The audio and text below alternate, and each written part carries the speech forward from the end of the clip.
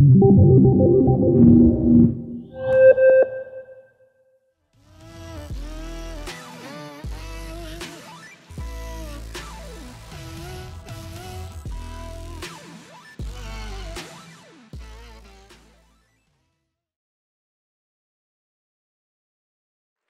everybody, how's it going? I'm here to talk to you about one of my favorite tools. I'm sure it's everybody's favorite tool, Protractor. Let's talk about Protractor's future.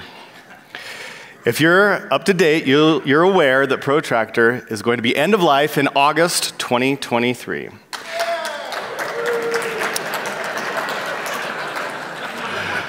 The Angular team is going to support it until then, but the reality is that even though there are tools that we are ready to move past, we have a lot of investment in them.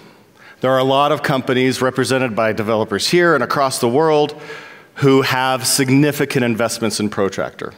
So I'm really excited to announce that HeroDevs is partnered with the Angular team, and we're going to be providing support for Protractor until at least August 2024, so you can still get critical fixes and updates in your Protractor tests will still run and give you a little bit longer to make that migration that you've been probably trying to make for a long time. You can head over,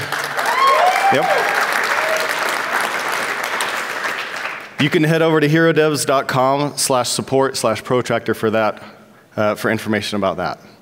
Now,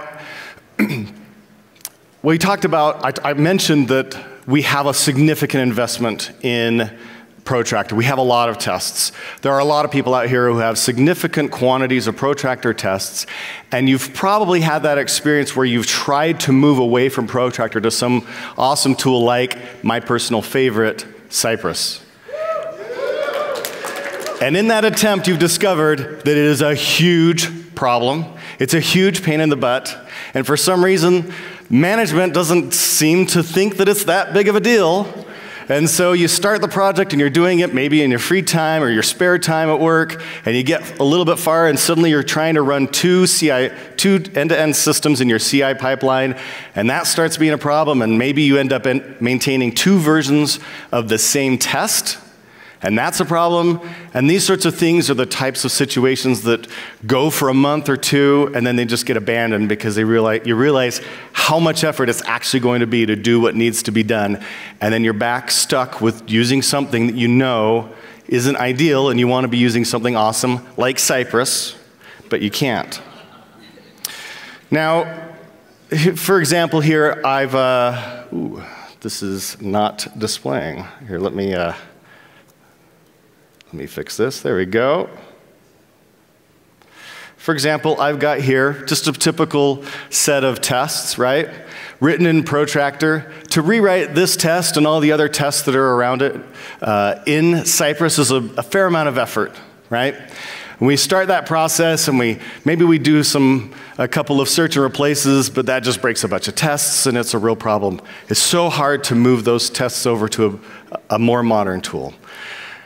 What would be so awesome is if we could get going on the new tool and have everything working and then slowly migrate, but only be using one tool at a time.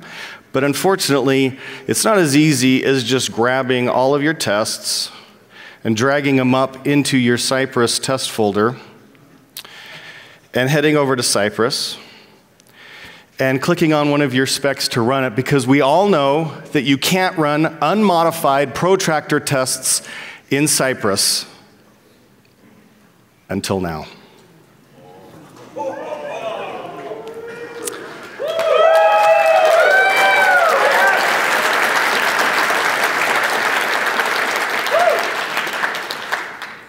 I'd like to introduce to you EndBridge.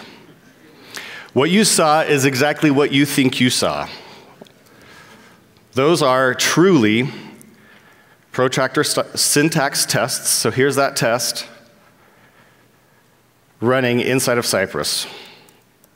If I change and break this test and head back over to Cypress, my test is now broken. And I can now use Cypress's visualizer to walk through and see what's going on, check out the various pieces of this. I can pin. I could do everything that Cypress can do with my Protractor tests without modification.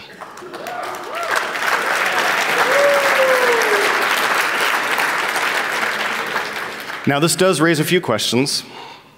First off, is there some weird thing going on? Is Protractor running inside of Cypress? No, this is just Cypress. I can now uninstall Protractor from my project. We get every Cypress benefit using this method. We can write all of our new tests in Cypress and do that thing where, hey, let's just leave alone what we've got, and we'll do our new stuff in the new tool, and then eventually work back and clean up the old stuff. We can keep writing our Protractor syntax if we have to, if that makes sense. It doesn't, but it might. And you can run both Protractor and Cypress syntax side by side inside of Cypress. You can also use the things like page objects. You don't have to modify those. They're just going to still run exactly the way they run in your Cypress syntax. And of course, this works with everything. If it's written in Protractor, it now runs in Cypress. Whether it's an Angular project, a React project, a vanilla JS project, or an old Angular JS project, as long as it's just written in Protractor, it now runs in Cypress. So how can you use EndBridge? Well, it's actually in beta, so we are looking for beta test partners. If you're interested in beta testing with us, head over to endbridge.dev. And you'll end up at the HeroDevs site, and you can sign up to be a beta test partner and help us work through our beta process until we're ready for release. And on the off chance that Cypress isn't your preferred end-to-end testing tool, we are working towards future support for Playwright, Nightwatch, and other tools. Thank you very much.